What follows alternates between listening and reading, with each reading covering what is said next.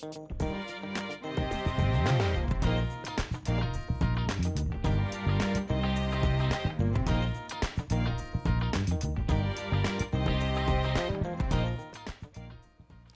everybody, my name is Sharon Quinn and I'm also known as the original Runway Diva, and you are watching Model Behavior. Class is officially in session.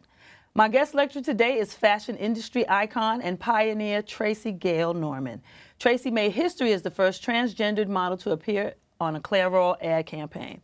Her story is one of the most inspiring that I've heard in a long time, and it is an absolute pleasure for me to welcome Tracy Norman to Model Behavior. Thank you. Thank you, Tracy, for being here. I'm going to jump right into it. You know, we teach here, but I want to talk about your story, and I want to talk about, let's go back to the beginning. How did it start for you? Modeling? Yes.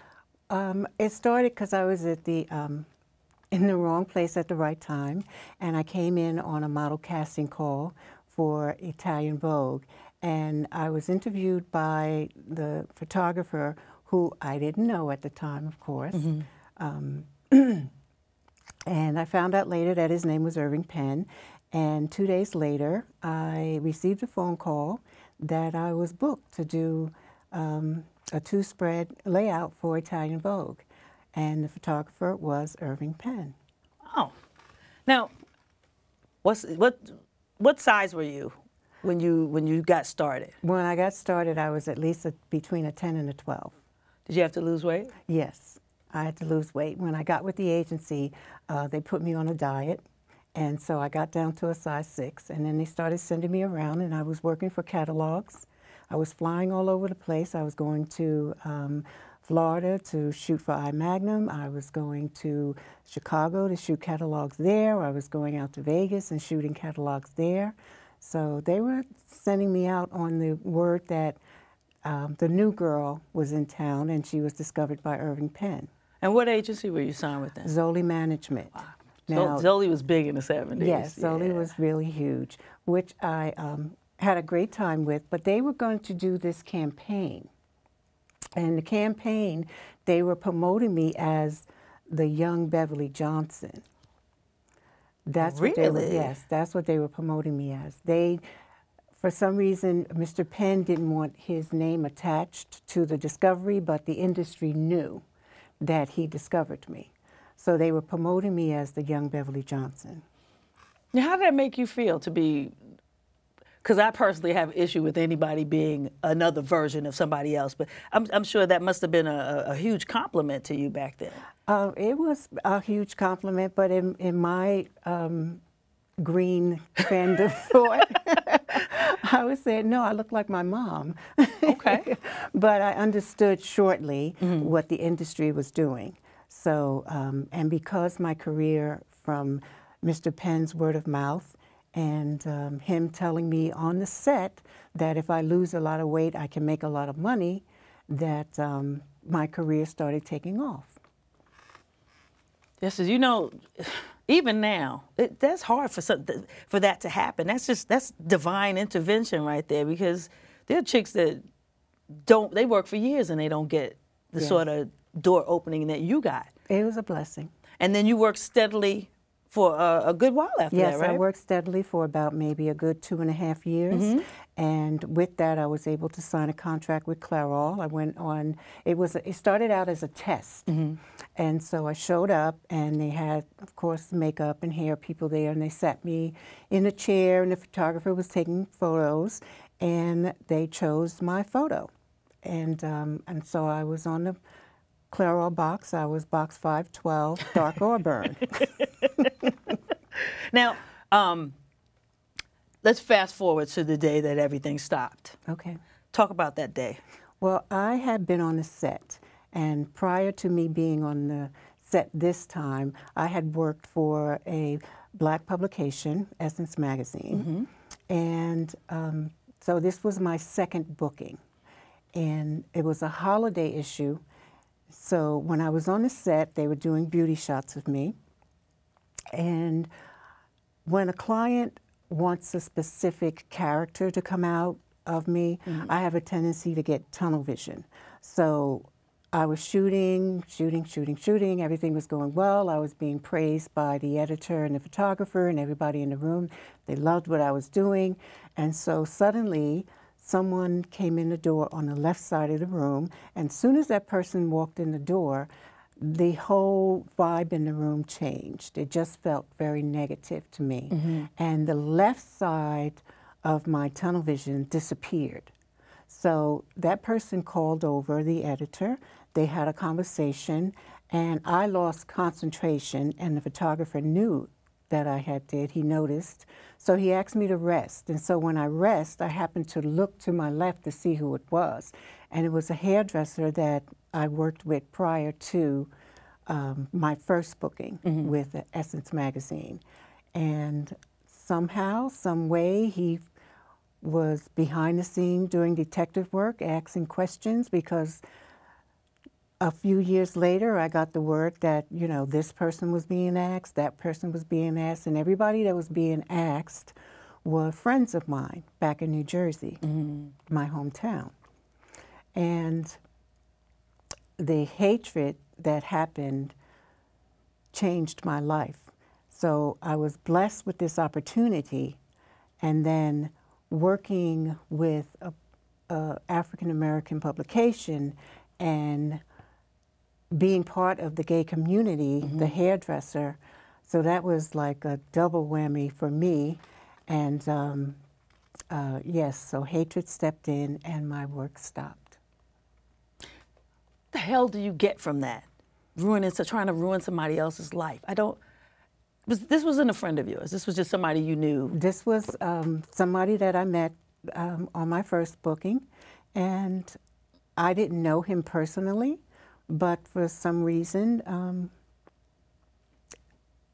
because I'm from New Jersey and I believed he lived in New Jersey, maybe not in Newark because that's where I'm from, he knew certain people that I knew, and so he was asking me all of these questions, and I denied knowing these people because that's what I was told to do. I would just do my work, go home, mind my business, and that's how I worked.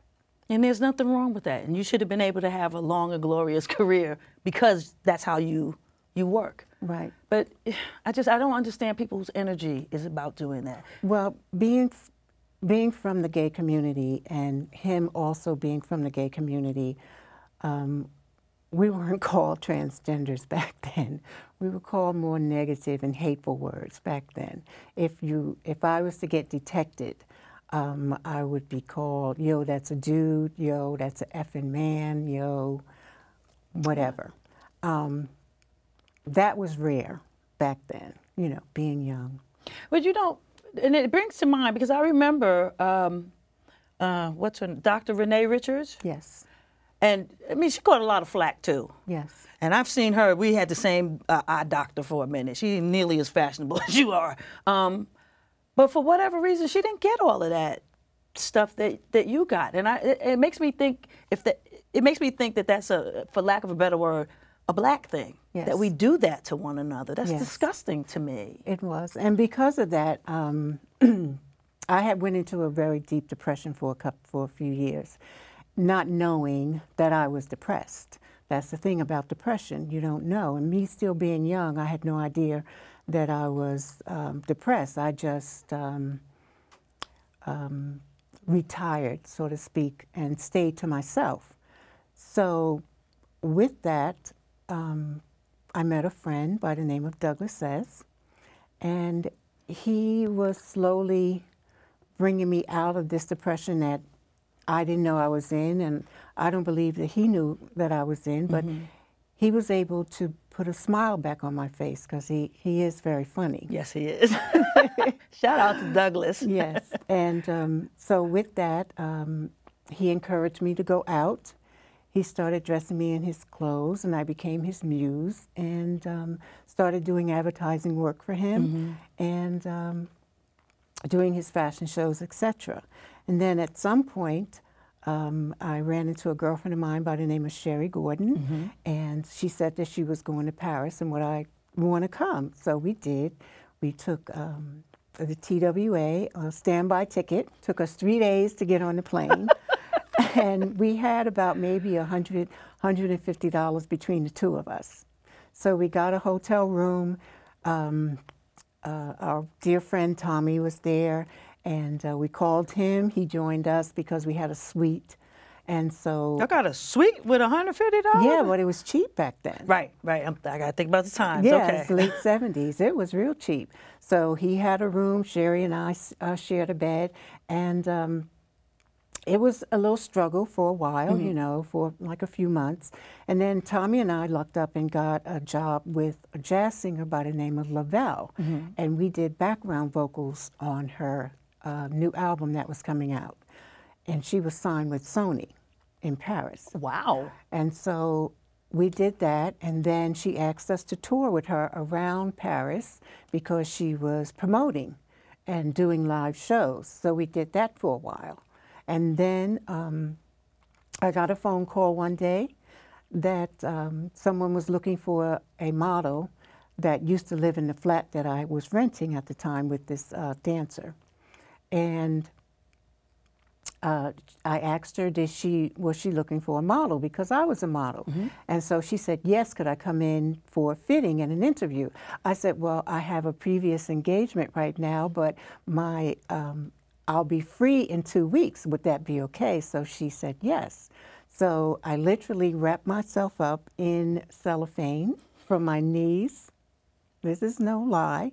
From my knees all the way up to my breast, because being in Paris and not working, you have a tendency to, you know, eat. And our favorite meal, which the only meal that we could afford, was this pommes frites sandwich. It was a long hero with French fries stuffed in it with Arabic mustard on it. And it only cost 6 francs. So that's what we ate, and we cut it 3 ways. That sounds delicious, but a whole diet of that? Well, so I had to get my weight down, so I did that, and I walked around the whole city of Paris, so I got to know Paris pretty well, and got my landmarks, so I never got lost again. And I just drank water, hot tea, and popcorn. But you did it. I did it. I got down to a size 4. When I went into the fitting, this was a trip, because when I went into the fitting, she brought me into the showroom and had me try on a leather skirt, pencil thin, a silk blouse that wrapped around a few times and then you tied in a big bow, and a tweed jacket. Now the skirt, I was still a little hippie, even though I was a size 4, but I was a 6 on the bottom. So she had left the room, thank God, and I literally laid down on the floor and wiggled into the skirt. So when she came back, I tucked the blouse in. You was perched. And I tucked the blouse in, and I asked her, could she help me and zip me up? So I sucked it all in, and she said, zip. And then I went in and saw the designer at the time and modeled for him. And he liked me, and I got signed for 6 months. And who was the designer? I just remember his first name. I'm bad at names, and it's been 100 years, so his first name was Michel. Ah, okay. I'm sorry. No. This is fascinating to me. Now, let's go back even further. Let's take it back to the beginning. Okay. Did you know from the beginning that you were female? Yes, I believe ever since that far back as I can remember, at the age of 3, I'm 3 years older than my sister. She was an infant, and my mother got all of these toys for her, dolls, etc. And I played with everything that my mother bought for her. So like, I bump played this truck. I don't want to play with this. My father brought me trucks and boxing gloves and the whole nine, but I just wasn't having it. So yes, I started playing with the dolls, and I was walking around in my mother's heels. And at the time, my father paid it no mind, because to him, he said, well, this is what males go through at that young age, you know. But this was a phase that I was going through. I guess I kept that phase up. Did he have a hard time with it once he realized that it wasn't a phase? Yeah, he had a very hard time. And then when my mother and I got, my mother, not and I, but when my mother and he got a divorce, we've never seen him again. Wow. How long a period was it before? I believe I was around 5 or 6 years old when my mother and father separated and got divorced. And you knew at 5, 6 that you were in the wrong gender. Yes. And when your father left, did he know that about you? Or is this something that came later on? No, I think I think he left because of whatever my mom and him were going through at the time. Right. That's not what I meant. Yeah, because when parents separate, it never has anything to do with the child most of the time. But so did you have a relationship with your dad after you went through the, what's the word, gender reassignment surgery? Is that what it is? No, I didn't have a relationship before the surgery or after or whatever. I didn't have a relationship growing up. I didn't have a relationship going through grammar school, junior high school, or high school. I didn't have a relationship with him at all. But I didn't miss it. Why do you say that? I just didn't. I had my mom. I had my mother. And your mom was your rock. My mom, she was everything for me. So did you make peace with your dad? Yes, I saw him one time he was a New York City bus driver. I got on the bus going into New York one day, and I said hi to him. And he said hi back. Oh, and then he said, oh, how you been? I haven't seen you in a long time. I haven't seen you in a while. So I said, Daddy, it's me. And he threw his hands up. He's driving, and he threw his hands up and said, oh! How you been? And was rattling off. And I said, I'm fine. So I rode to Penn Station, got on the train, and that was the last time. The next time I saw him, he was ill. Oh. Yeah, he was in the hospital. He had cancer. And my mom and I went to see him. And my mother asked, do you know who this person is? Do you know who you're talking to? And he said, yes, my oldest daughter. Wow. So he reconciled. I'm glad to hear that. I went through a similar story with my own dad because I'm stubborn and I'm just like him. So we didn't talk for a long time, but one of the last times I saw him, it was very clear to me that something was wrong with him. And we reconnected. But you realize that you waste a lot of time on foolishness. And I mean, I don't know what your dad was thinking, but I bet that that's what he was thinking because he missed your entire life. Yeah, he missed my entire life, but the strangest thing is that I didn't care. I don't know why I didn't care. I can't explain it, but I didn't miss him. I didn't care if I saw him or not. I was very close with my grandparents, his mother and father, and I saw them frequently. Wow. Now, how's your sister? You have a sister, right? Yeah, I have a younger sister. She's 3 years younger than I. How do you guys... Well, we have a sister-sister thing. You know, we have our ups and our downs. But you can be yourself at all around times. Your sister, right? I was myself at all times. See, this is what I like about you, because you walk in your truth no matter what. This is what I dig about you. Now, you're also a makeup artist, right? Yes, I was doing makeup for Douglas. I helped him backstage. When I'm not doing his shows, as I got older, I stopped doing his shows. And so I would do makeup for him and do photo shoots for him. I would be behind the scenes. I was enjoying that, styling and doing makeup and hair. So I was enjoying that a lot.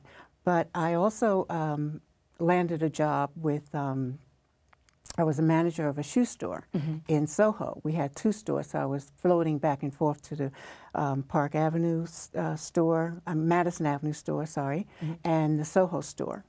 So that lasted until 9/11.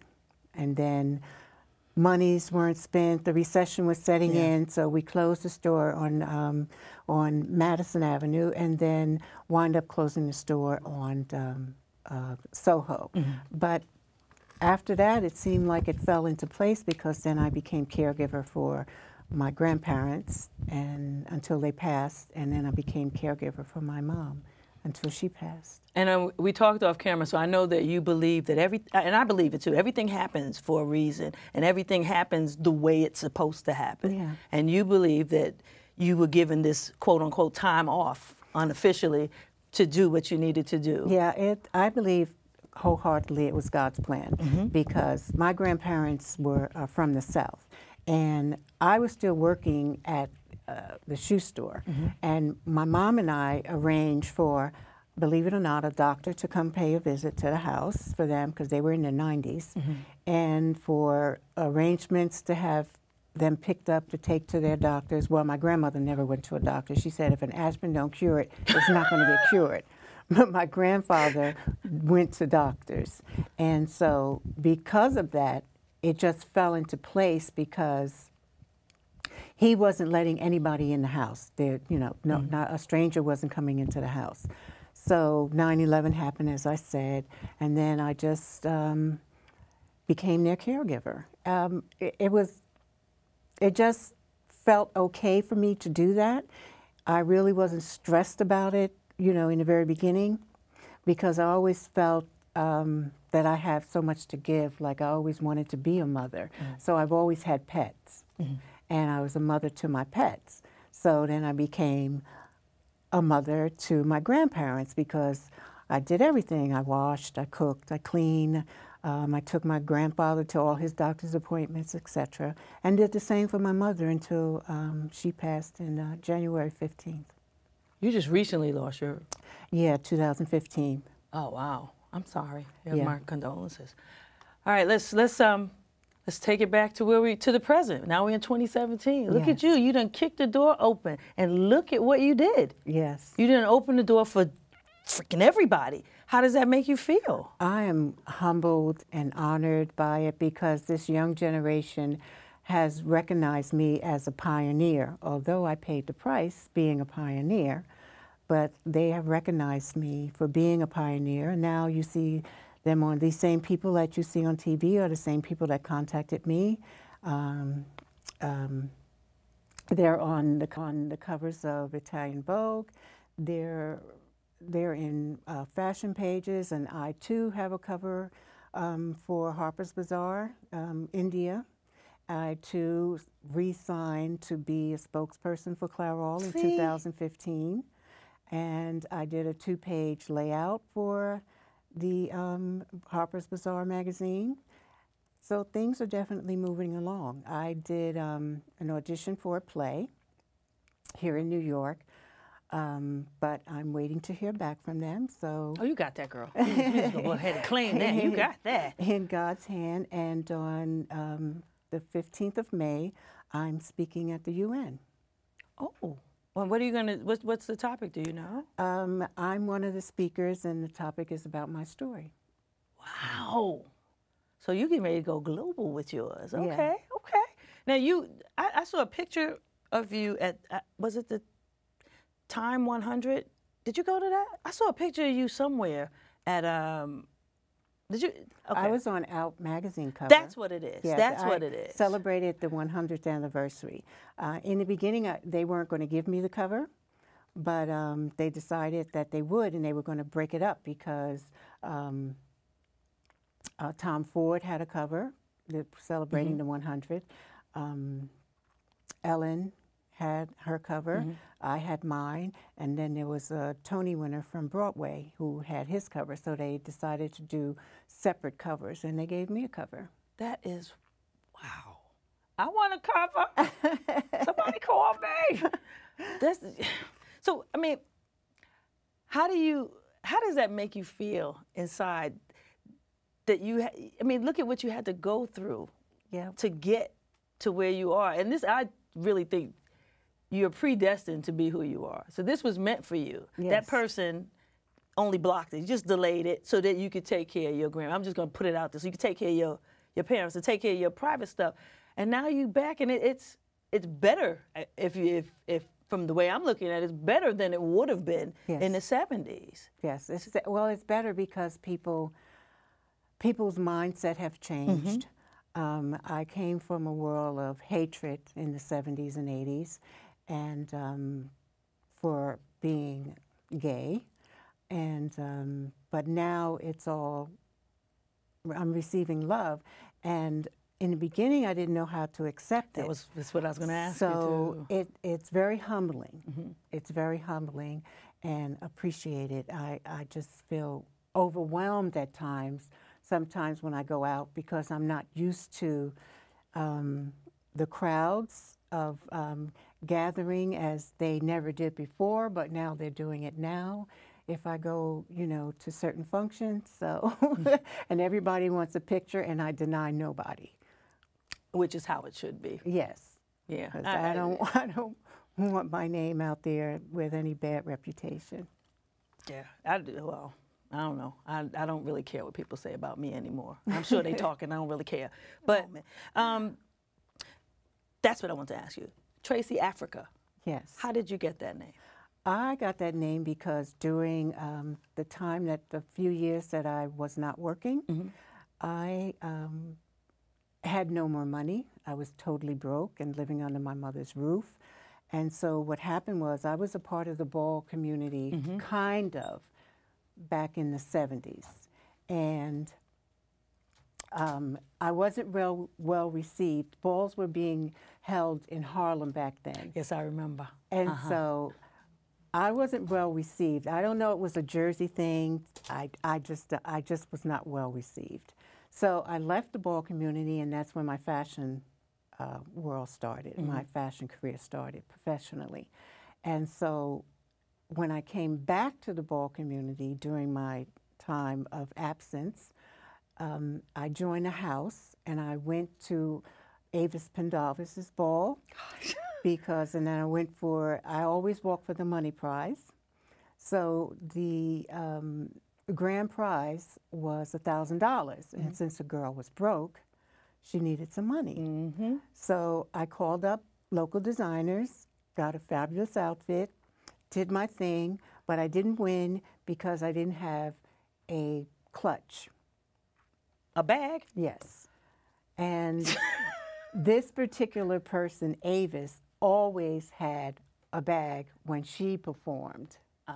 So being this was her house that was giving it, I didn't have a bag. And I was just representing myself at the time. And that was the night that I met the House of Africa, who invited me to their meeting, liked me, wanted me to join, and I started representing them as a member. And then the original mother and father didn't want those duties anymore, and I was elected as mother. And so I became mother of the House of Africa. Really? And through the underground scene of the ball community, I became very famous in a short period of time. So they label me as an icon now, which is quite gratifying. Well deserved. You earned that, girl. So I'm going to stop you right there because we're just about out of time. You know, I could do this all day because I'm fascinated with talking to you about everything that you've gone through. But we're almost out of time. So I'd like to thank my guest, Tracy Gayle Norman, for sharing her industry knowledge with us today. Now, before I go, I'd like to leave you with a few thoughts. I want you to, one, remember that you can't change the game until you first learn the game. Always surround yourself with positive people and positive things. Do what you love and love what you do. And lastly, be who you are, but be who you are tastefully. Always have some class about yourself. And don't forget to like us on Facebook and follow us on Instagram, Twitter, and Pinterest. And if you missed an episode of Model Behavior, now you can catch the previous episodes on our YouTube channel. Just Google Model Behavior with Sharon Quinn, and all of the previous episodes will come up. Thanks for watching Model Behavior, and I'll see you guys next week. Class is officially dismissed. Bye, y'all.